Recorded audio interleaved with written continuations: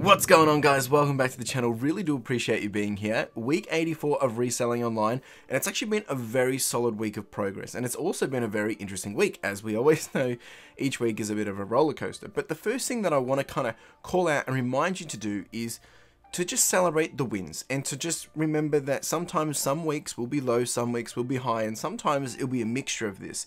And my example for that is this week, it's actually been one of my lowest ASP weeks, but I've had my highest record sales quantity ever. So it's something weird, but also something really, really good. So it's a small win, so make sure you celebrate the wins.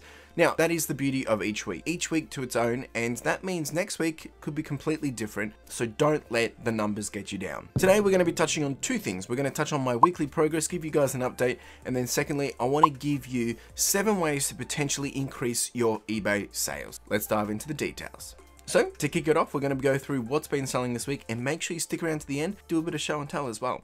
Alright, so top item number 1 for this week was this Billabong Women's Sherpa Tartan Lumberjack coat. Now, this one I picked up a couple of thrift videos ago.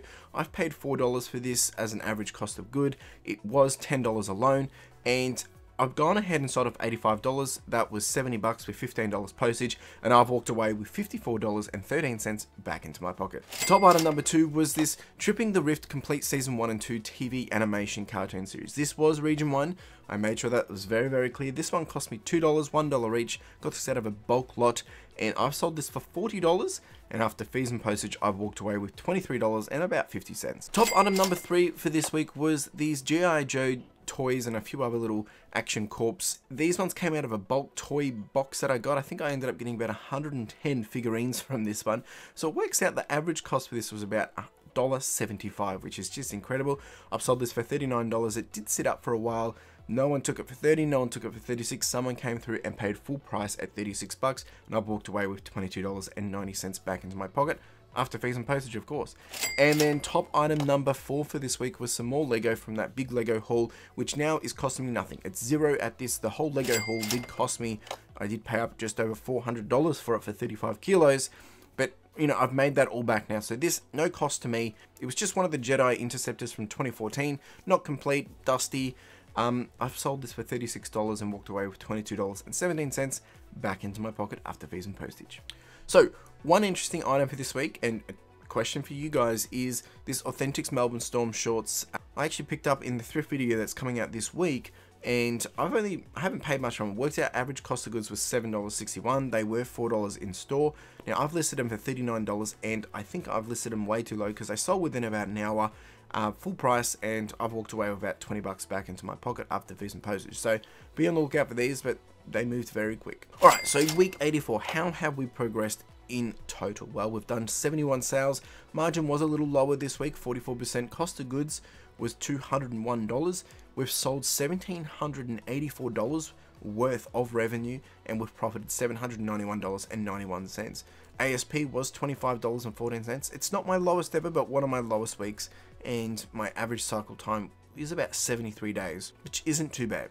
In terms of how we're tracking with progress in terms of my baseline of FY22, as you can see here, my baseline sales, profit, revenue, and ASP of what an average week looks like. Now for this week, which is week 7 at the bottom there, we've gone up in terms of sales. We're still a little low in profit. Revenue, we're up by 32%, and ASP, obviously, we're being down by 12%, so it's not actually my worst week, but it's one of my lowest weeks. And my average status for this week was about 17.22% growth.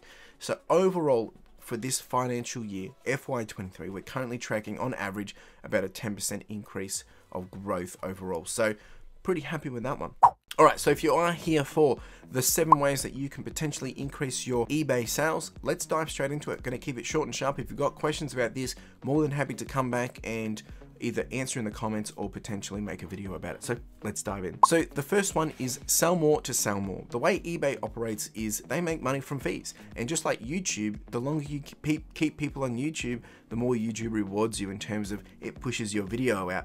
Similar theory for eBay. Now this is a theory, it's no one's told me this is just my understanding, is if you help eBay make more money, they're going to help you make more money. So they're going to suggest your items. So the best thing you can do is when people make you offers, when people, you know, are looking at your items and you send offers, when people are buying your stuff, make sure you're selling your stuff, right? Don't just take offers and reject them. See how you could potentially make a sale out of that offer. Does that make sense? Sell more to sell more. Number 2 is run a discount, and obviously this will work different depending if you have a store or not, but you can run a discount and this encourages people to spend and it encourages people to purchase and actually click through and actually buy those items. Number 3 is similar to this, is add a coupon to the store. Send out to your previous buyers, give them a coupon, 20% off, $5 off. Once again, encourages buyers to actually spend. Number 4 is price competitively. If you have the ability, because you have a lower cost, or maybe you've got a big bulk deal, that you can beat the market with your pricing, meaning if something is average sale price is around $40 and you can sell it for $35, do it. It'll help you sell quicker, help you get that sell-through rate, help you move things, it will help you sell more. Number 5 is advertise. You can run a promo through your eBay store, and this means that you're going to basically advertise your items to be ranked higher than other people's items. You could do this at 2%, you could do this at 7%, you could do it at a lot of percent. Obviously, you have to factor that into your costs, but this will enable you to put your items ahead of other people's and potentially sell them. Number 6 is bundle your items for better value. Rather than selling one book of one author for 10 bucks, see if you can sell 3 books of one author for 20 bucks or 25 bucks. It might be the same postage, it might not be, but you need to take all that into account. But the better bang for buck that you can provide to your customer, the more likely they're going to purchase, the more likely you're going to sell more. And then the final way that you could potentially make more sales on eBay is auction off items. If you've got items you need to get rid of, if you've got things which maybe you're not too worried about not making huge dollars on, list them up as an auction, put them at 99 cents, put them at $1, put them at a low cost so people can come through, sweep up and clean out. That's another way that you can make more sales on eBay.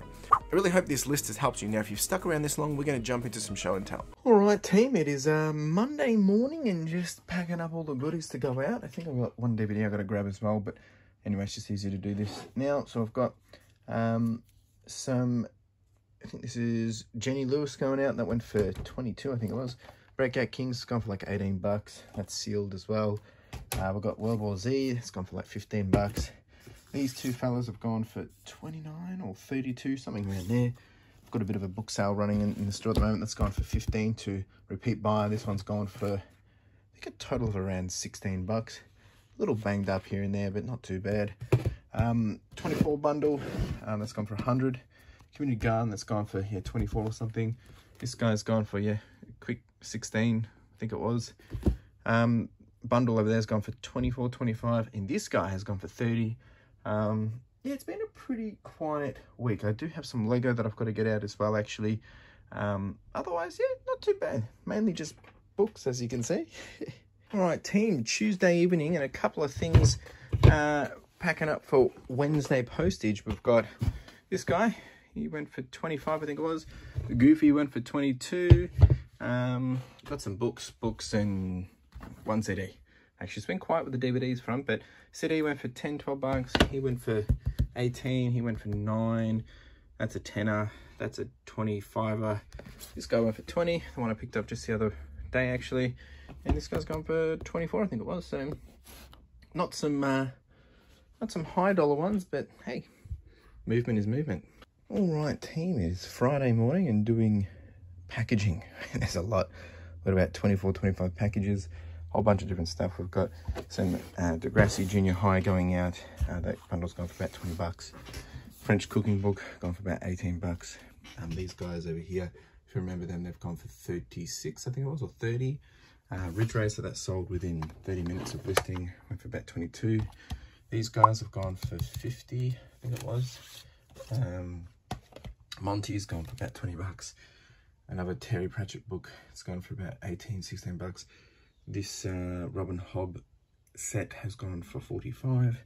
I've got a Magic Mountain from the, what are these ones called? Franklin Library. One's gone for about 36. These guys have gone for 20-ish.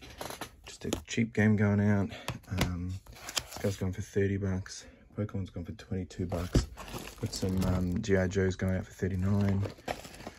A couple of CDs between 9 and 15. This guy's gone over to US for $35. No, $39 posted. This is 17 bucks for Del Toro Quest 2. Costa's gone for 21. Doctor Who's gone for about 20 bucks. And these shorts went for 39. I think I sold them a bit too cheap. They sold very, very quick. But that's all right. And also got this jacket that I picked up the other week. If you guys remember the Billabong, I went to 70 plus $15 postage, so 85 bucks there. Not too bad. Alright, so there you go. This week has been solid, as I said, and I do appreciate you being here. If you do have any questions, any comments, chuck them down below. More than happy to continue the conversation. Otherwise, you have a wonderful day and a wonderful week. Happy eBay. Cheers.